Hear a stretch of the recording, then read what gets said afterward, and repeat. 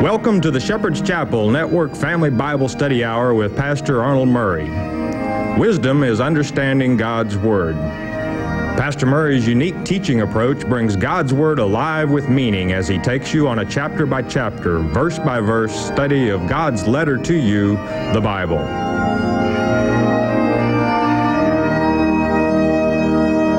And now here is Pastor Arnold Murray, meaning as he takes you on a chapter-by-chapter, verse-by-verse study of God's letter to you, the Bible.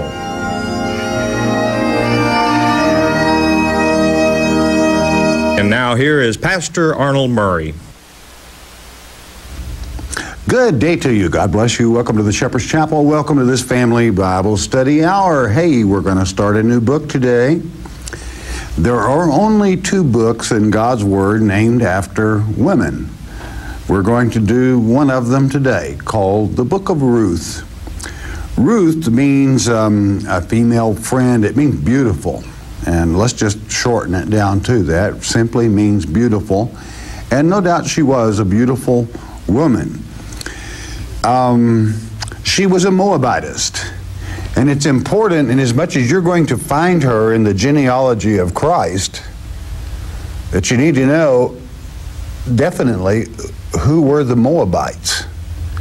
And naturally, they're of the same family as Abraham. They're of Abraham's seed. By that I mean his brothers, so to speak, because it was his nephew, Lot, that would be the father of Moab, which simply the word Moab means of his own father.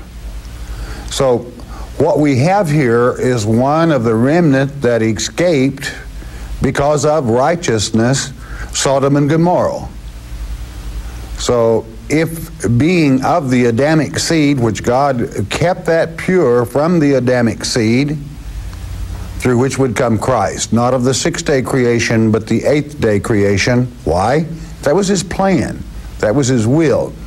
And why is it important that we pay strict attention to that today? Because the whole key is upon it, as to who the true Messiah is.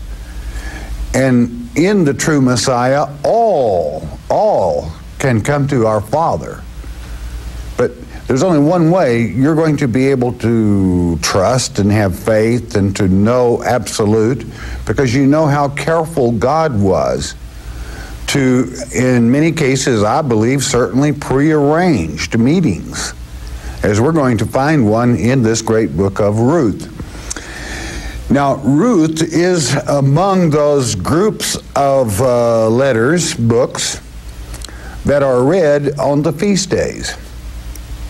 And Ruth, it just so happens, is the one that was read at Pentecost. Pentecost is that time that both men and women spoke, being touched by God. As you read in Acts chapter 2, as you read in which they were quoting, in Acts chapter 2 on Pentecost Day, as they spoke in those multi-languages. By that I mean every ear in the world could hear and understand with clarity. It needed no interpreter, in other words. They were quoting the book of Job, specifically the 2nd chapter. So inasmuch as both his handmaidens and young men, the old men and women would speak, that God would use, it's befitting that Ruth was read on that day, being female.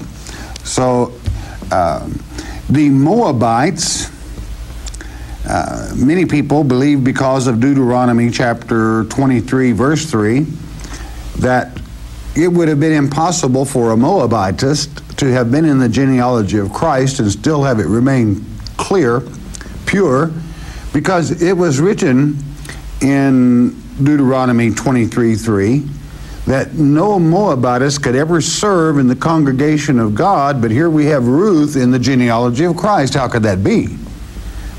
And that's why you want to pay attention, because the I don't really want to call it a curse. Banishment is the word.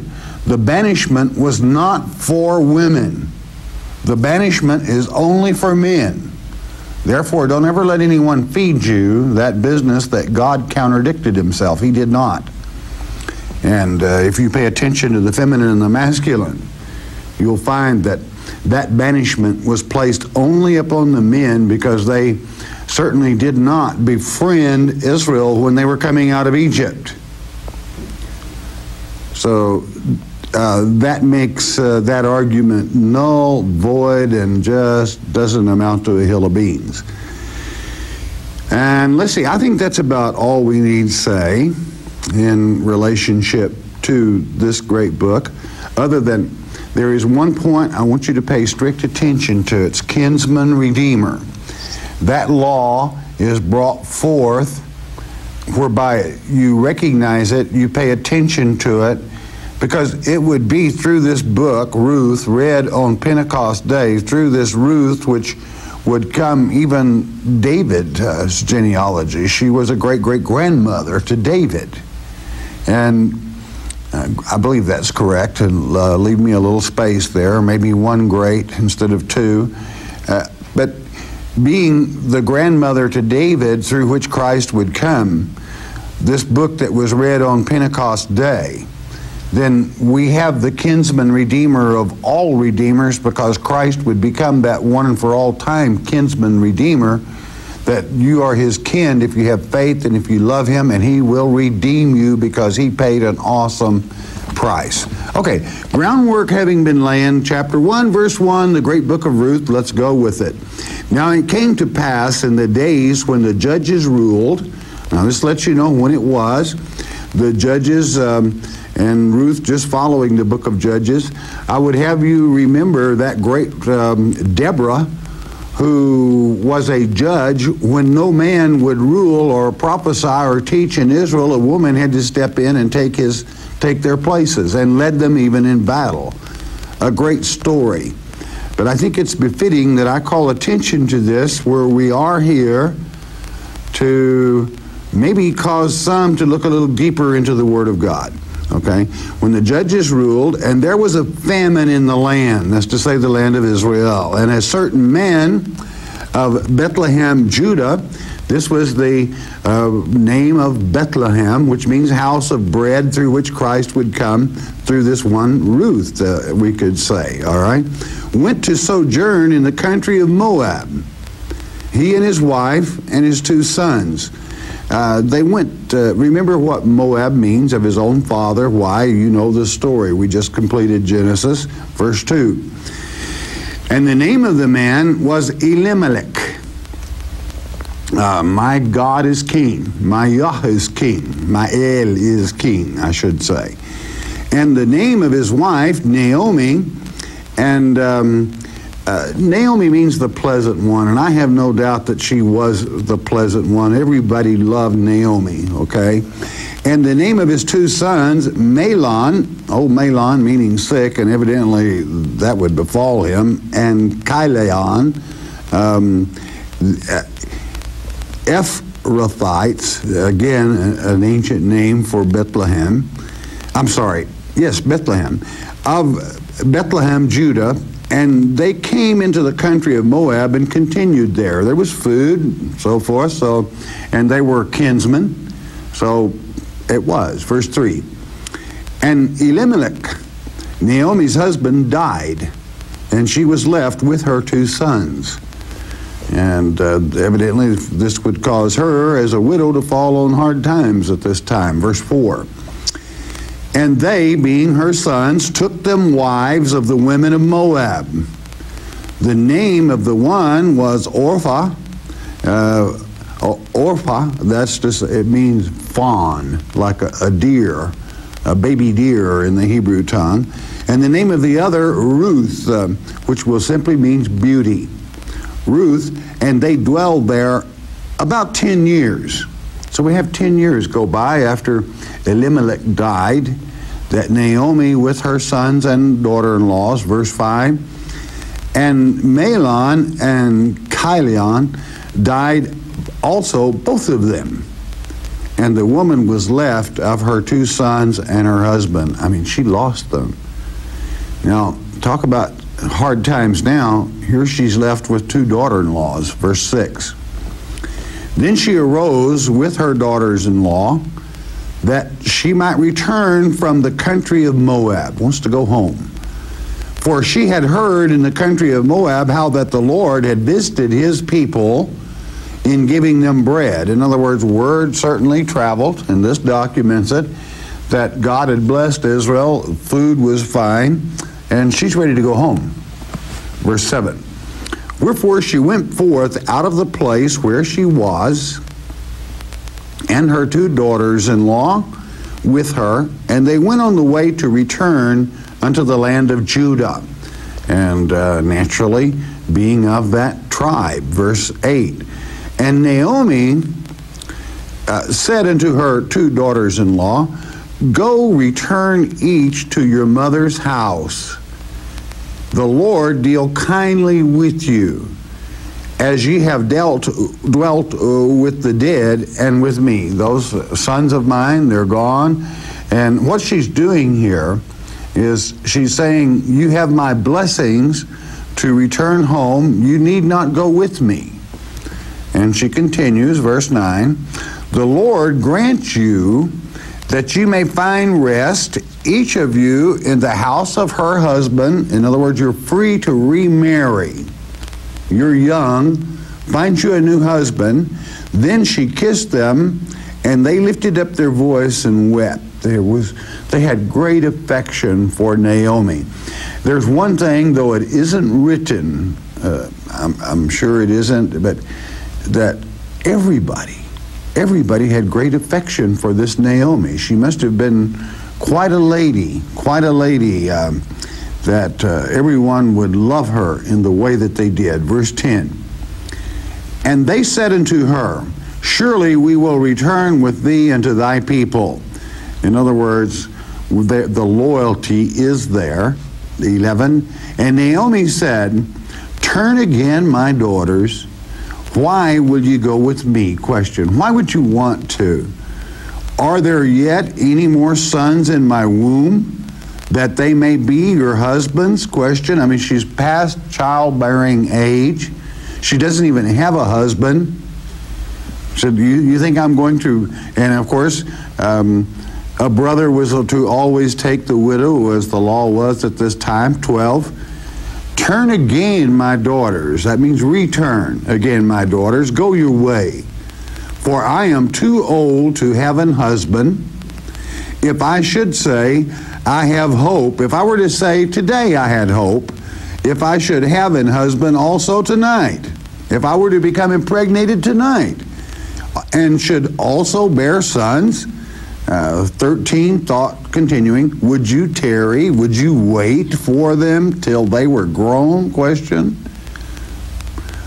Would you stay for them from having husbands?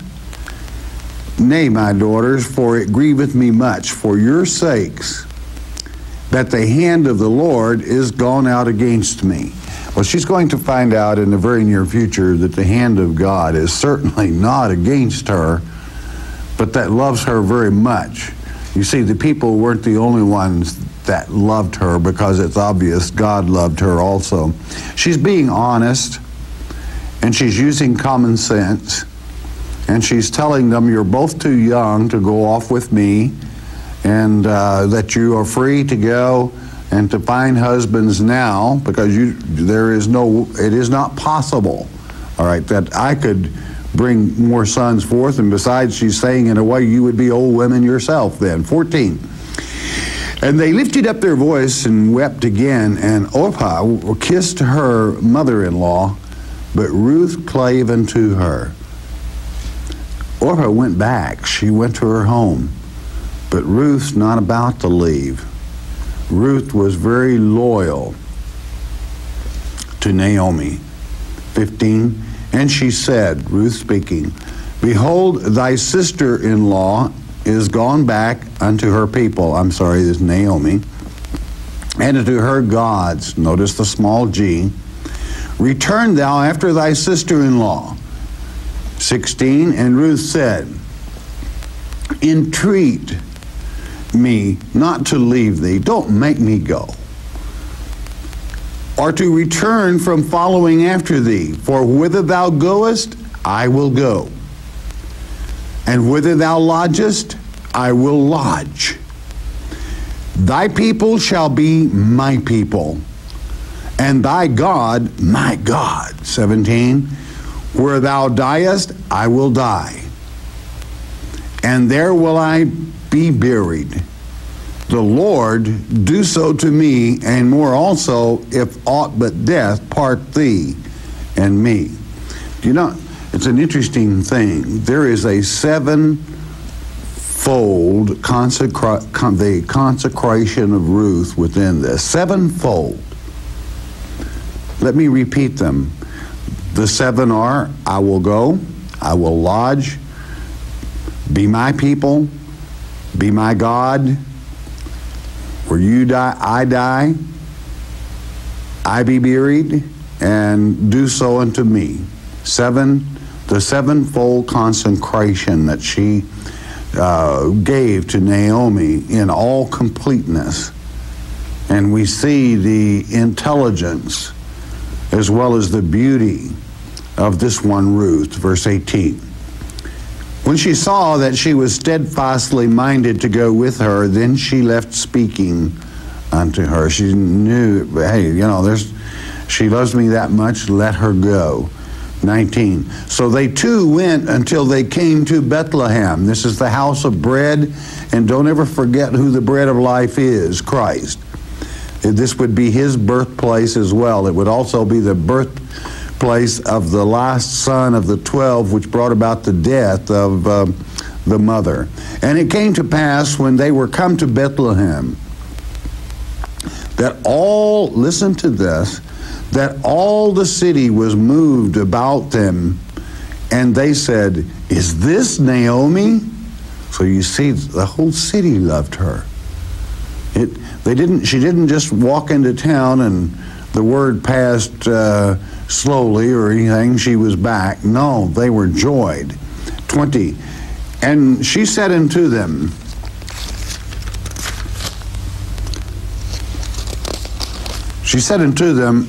call me not Naomi,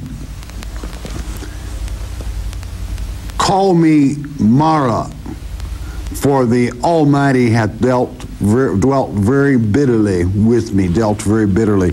In other words, don't call me pleasant, Naomi, but call me Mara, bitter. Call me bitter instead. So we can see that she felt bitter in a sense because she wanted to be called that. 21, I went out full, had a husband and 2 sons, and the Lord hath brought me home again empty. Why then call ye me Naomi, pleasant, seeing the Lord hath testified against me, and the Almighty hath afflicted me? Well, he certainly had not, because she had brought back one of the women that would be in the direct genealogy of Messiah himself, the Son of God. Verse 22. So Naomi returned, and Ruth the Moabitess, her daughter-in-law, with her, which returned out of the country of Moab, and they came to Bethlehem in the beginning of barley harvest. Barley harvest is the first grain to ripen, and it's kind of called poor man's bread, all right? Wheat, of course, was a rich man's bread, but barley's going to make, if you know anything about horticulture, barley's going to make when nothing else does, and it's always early, and it makes a good staple for one's diet. But they arrived just at that time. Chapter 2 and verse 1. And Naomi had a kinsman of her husband's, a mighty man of wealth, of the family of Elimelech. That would be her husband's family, the husband that died, and his name was Boaz. And here enter Boaz. Boaz means fleetness, and certainly you're going to find that Boaz was a very good, fair man as well. Verse 2. And Ruth the Moabitess said unto Naomi, let me now go to the field and glean ears of corn after him in whose sight I shall find grace. And she said unto her, Go, my daughter. Now, the gleaners, in other words, it was the law of the land that after the harvest, certain grains were to be left for the widows and the poor, let's say, to glean from the field after the harvest the reapers had passed over. They were to be left, and ones that had broken over or something of that nature. Now, it was a little dangerous, though, because many times the reapers would misuse these widows as they would catch them in the field. It wasn't exactly a safe thing, and that's why she would state that I shall find grace, that she would find someone that would be good to her, that she could glean without, I mean, they were even known to be a little mean to them, to scold them and so forth, and you'll pick up on that as we continue. Verse 3. So Ruth is saying, let me find some good person that I can glean in their field and not be molested. Verse 3. And she went and came and gleaned in the field after the reapers, and her hap was to light on a part of the field belonging unto Boaz, who was of the kindred of Elimelech. You think that was an accident? I don't. I think God led her there. The word hap is an old Anglo-Saxon word from the word happy, but it means her by chance, or she was lucky, though many people dislike the word lucky. And where God is concerned, I kind of feel the same way. I don't think there was any luck involved in it.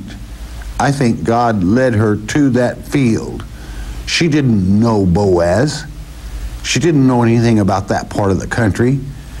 I have no doubt that she probably prayed to the God of Israel to take her to the place that she had so described to Naomi, that she would find grace and mercy there. So she ends up in her kinsman through Naomi's field. Verse 4.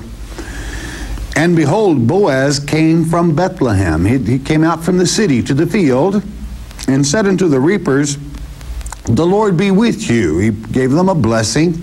And they answered him, The Lord bless thee. Typical greeting. And verse 5, Then said Boaz unto his servant that was set over the reapers, that's to say his boss in the field, Whose damsel is this? I have no doubt the fact that she was called Ruth, and the Ruth meaning beauty, that she was a very beautiful person. And he takes note of her, spots her. Verse 6. And the servant that was set over the reapers answered and said, It is the Moabitess damsel that came back with Naomi out of the country of Moab. Well, Naomi was his kinsman, all right? It is believed by some, and I'm going by my memory now, that Boaz was a nephew of Elimelech, all right? We'll just let that pass. I think that's the possibility. Verse 7. And she said, I pray you, let me glean and gather after the reapers among the sheaves. So she came and hath continued even from the morning until now, that she tarried a little in the house.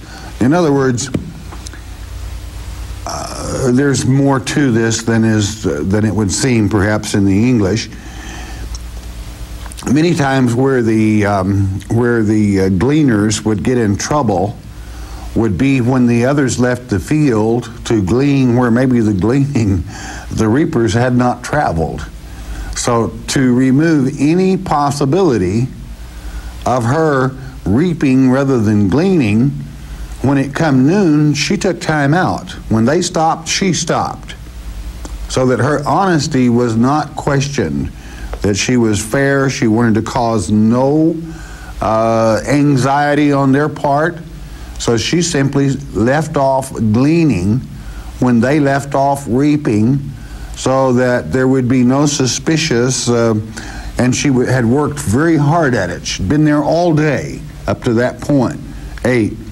Then said Boaz unto Ruth, as he wants to get acquainted. Hearest thou not, my daughter? Go not to glean in another field, neither go from hence, but abide here fast by my maidens. In other words, he knew that this was a kinsman. By marriage, yes, but still a kinsman. And, you know, you stop and think about it. If you were very wealthy and you knew the dangers of a beautiful woman gleaning in other fields where she would no doubt sooner or later be abused by some reaper, he said, don't go anywhere else. You stay here and you stay close by my maidens. Verse 9, let thine eyes be on the field that they do reap, and go thou after them. Have I not charged the young men that they shall not touch thee? And when thou art athirst, go into the vessels and drink of that which the young men have drawn. In other words, you take the liberty of drinking the water from my well, and I have instructed my young men, as long as you stay in this field gleaning, that they're not to touch you. And meaning they would not dare when they had received this strict an order. And I have no doubt that he might have passed the word that he certainly knew Naomi was back. And he certainly loved Naomi as others did. And naturally, he was partial to this one because she was a kinsman. And I have no doubt that the word was passed well, and he had compassion for her, that she was such an honest worker as well. And remember, what Ruth gleaned, Naomi, his kinsman, had the advantage of. Verse 10, and then she fell on her face and bowed herself to the ground and said unto him, why have I found grace in thine eyes that thou shouldest take knowledge of me, seeing I am a stranger? Why would you do this for me? I don't even know you. And again, though, Boaz knew her. Verse 11, and Boaz answered and said unto her, it hath fully been showed me all that thou hast done unto thy mother-in-law since the death of thine husband, and how thou hast left thy father and thy mother and the land of thy nativity, and art come unto a people which thou knewest not heretofore. In other words, the word gets around, see. And who showed him? Perhaps the father again made certain that he heard of this brave young girl that would not depart from her mother-in-law, although her mother-in-law needed her much worse than she needed the mother-in-law. In other words, she was loyal. It's called loyalty. And Boaz, as you can see, has a great deal of compassion and common sense, that he deducts this from those actions to reward her, whereby in turn he rewards his own kinsman, and even by marriage, Ruth being a kinsman. It's called taking care of your own.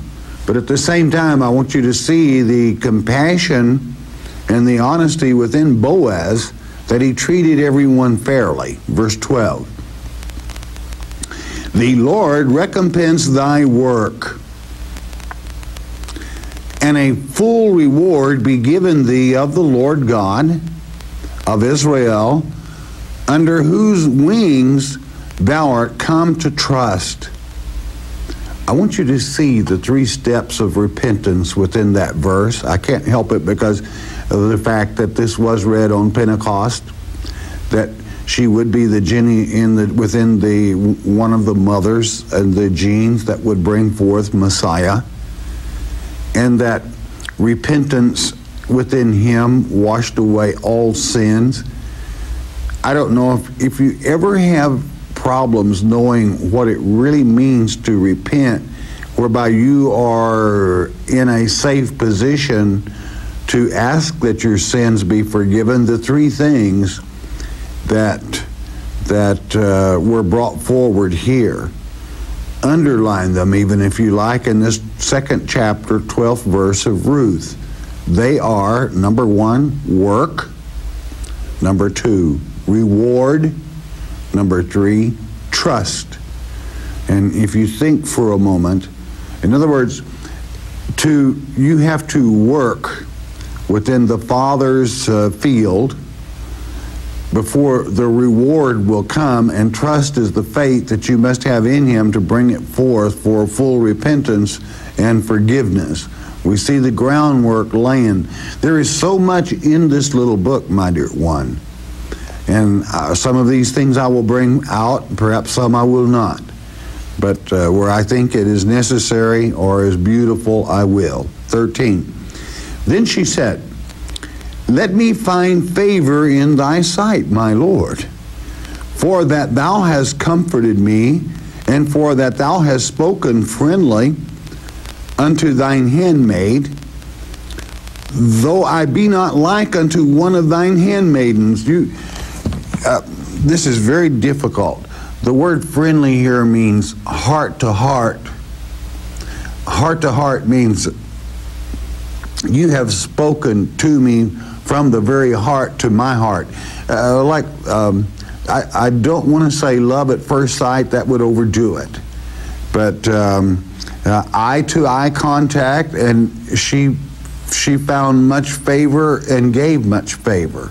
I mean, I think she could not help loving this man, as it will be obvious. And in a way, she says, I'm not fit to be called one of your maidens, because I'm of a different. She was a Moabitess, in other words, and she was letting him know that. But I want you to see the compassion within her as she humbled herself, and that could not help but cause Boaz's heart to love her all the more because of this humbleness in her approach to him. Verse 14. And Boaz said unto her, At mealtime, come thou hither and eat of the bread, and dip thy morsel in the vinegar. This was a bit of kind of a, I don't want to say cheap wine, but a sour wine, a poor man's wine, with a little oil in it, and it was very refreshing when one was hungry from hard work.